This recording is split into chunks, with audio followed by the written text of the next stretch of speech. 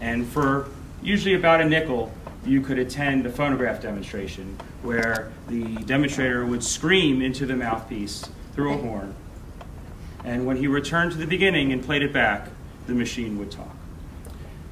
You have to understand that in 1878, this was really something. It's hard for us to relate to today. There isn't a single person in this room that has never heard recorded sound or the human voice replayed. But at this time, the only way to hear any type of recorded sound or mechanical sound was through a music box, which was basically a mechanized instrument. It wasn't an actual recording of live sound.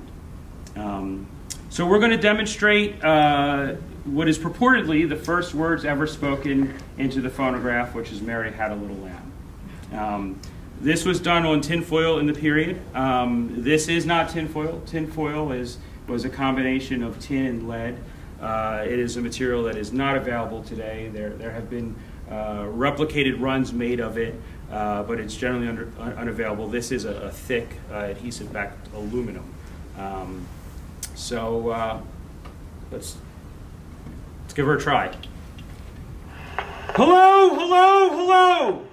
Mary had a little lamb. Its fleece was white as snow. And everywhere that Mary went, the lamb was sure to go. Ha, ha, ha!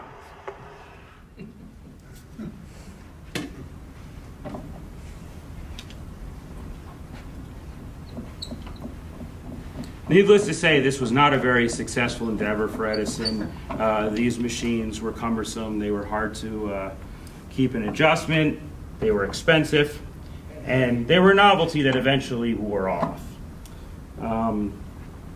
After the exhibition models basically failed the market, Edison tried making smaller machines that individuals could buy. They were called parlors. You could display in your parlor if you were a person of means and wow your friends.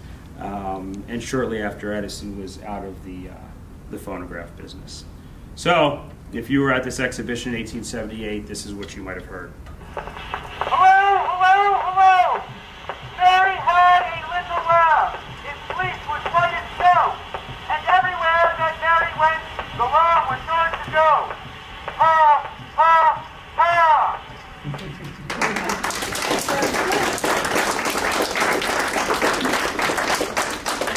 Still wows me every time.